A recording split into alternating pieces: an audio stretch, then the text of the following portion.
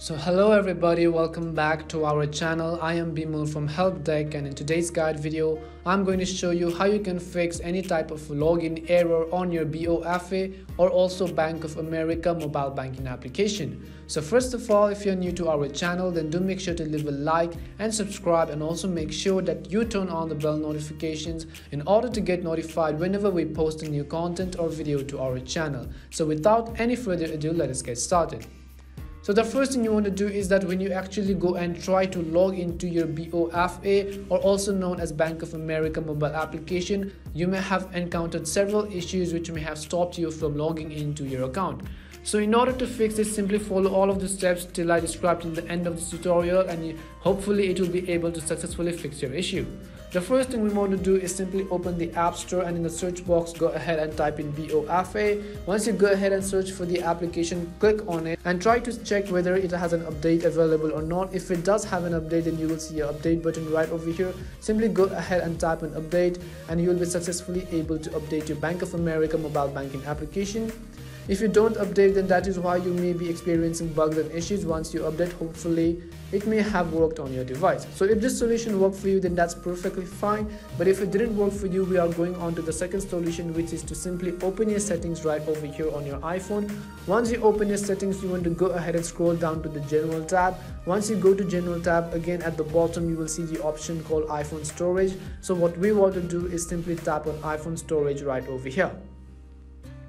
Once you tap on iPhone Storage, you will see here multiple applications are loading up. So what we want to do is here look for the application called BofA. Once you see the BofA application, without any hesitation, you want to go and tap on BofA. And here, as you can see, we have been given two options which says to offload the app or to delete the app. So the first thing we are going to try is to simply offload the application right over here. So go ahead and type on Offload App, and at the bottom you will also see the confirmation called offloading BofA will delete the app but keep its documents and data. So go ahead and type on Offload the app, and once you do that, reinstall the application, go back to your home screen, and then try to log into your account and see if the error has been fixed or not. If it did work for you, then that's perfectly fine and normal. But if it didn't work for you, then maybe the problem does not belong to your device but maybe of your account. Maybe you have been entering an incorrect credentials, your incorrect email, or your incorrect password. So in order to fix that, we are simply going to open the BofA application right over here. Once you open the BofA application, scroll down at the bottom, you will be able to see the option called login/enroll. What we want to do is simply click on the dark blue button which says login/enroll.